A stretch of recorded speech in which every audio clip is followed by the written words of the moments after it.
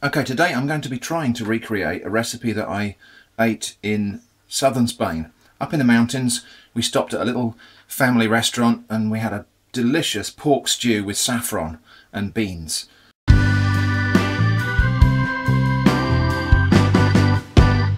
So I'm going to try to recreate that today, and I have no idea really what I'm doing. I'm just going to experiment and see how we get along. I do know, I'm fairly sure I identified the herbs that were in there as thyme, rosemary and sage. I know it had saffron in it and onions and beans. I have a feeling it had a little bit of paprika in there as well, but not very much because the stew was very yellow. It wasn't red.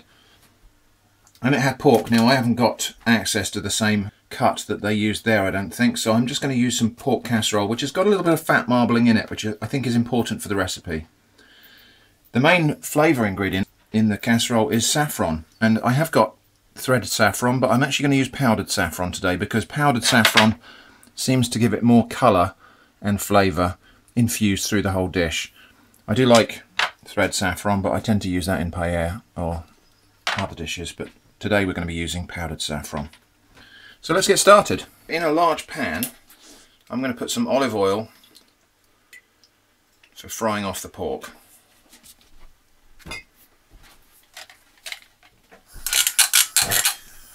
And get that nice and hot. Okay, the pieces of pork are already cut to about the right size, I would say. So let's just get them into the pan and get some browning going on.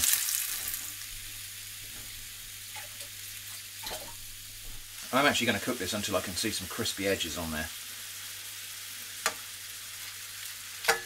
So meanwhile, let's get the chopped onions in the pan. So I've got 2 small onions chopped into smallish pieces, and we'll fry that along with the pork.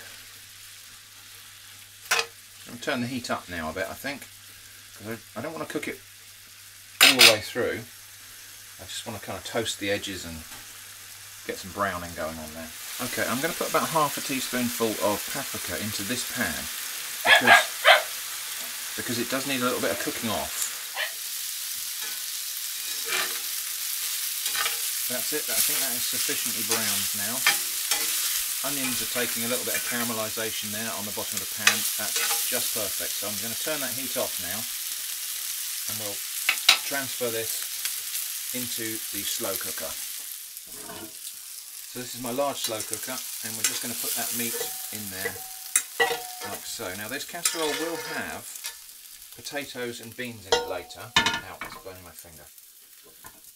This casserole will have potatoes and beans in it later, but I'm not going to add them until later in the cooking, or else they will just all disappear and cook down to nothing. So there we go. Now I'm not just going to wash that pan up. I'm going to deglaze that with a little bit of white wine.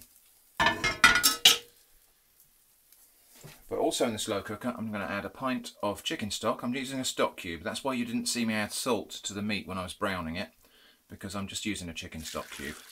If you don't happen to have any chicken stock handy.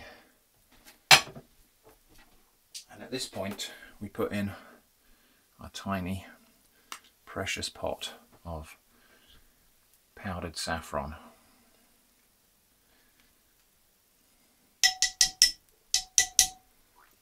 There we go. I'm going to save that pot because I think I might use that for something. So that's going to go in the slow cooker and get on a low heat for probably 6 hours, I think, just to cook it through. So all those bits of caramelised onion and pork juices that are browned onto that pan, we're not going to waste those. I'm going to put in about a glass of white wine, and we'll just use that to loosen that all up off the bottom of the pan. We will also evaporate off some of the alcohol here, so we're just going to simmer it a little bit to boil off some of the alcohol. I think I'm going to use a plastic spatula for this because I don't really want to scrape the seasoning off my pan. So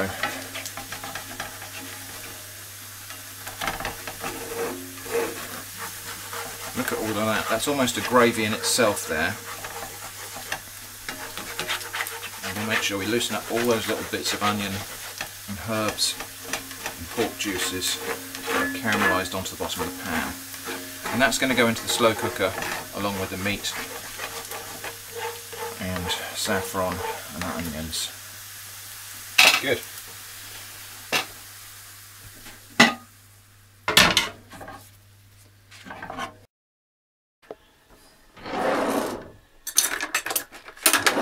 Okay, so I've just peeled 6 potatoes. I'll have to apologise for any background noise you can hear. There's a dog barking outside and there's an action movie on the TV. So anyway, I'm just going to quarter these potatoes, and now we've got about 2 hours of cooking time left in the slow cooker. I'm just going to put these in nice large chunks like that so they won't overcook. I'm going to put those into the casserole, and the beans I will add in about another hour or so.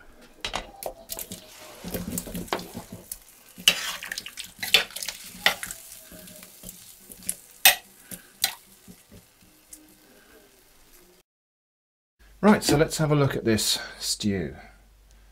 This has been cooking pretty much all day. Let's just dish up some of this now.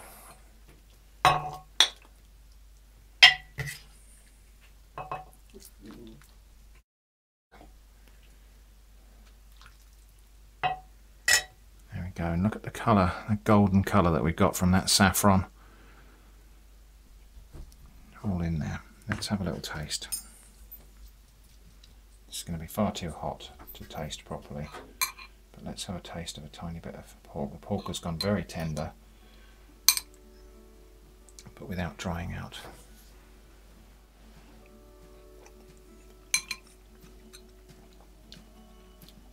But something has eluded me. It's one of those things where, I don't know, maybe it was just the sunshine when I was there in Spain. But this is nice, but it's not what I was aiming for. Never mind. Okay, I'm just going to pause the video there to explain something.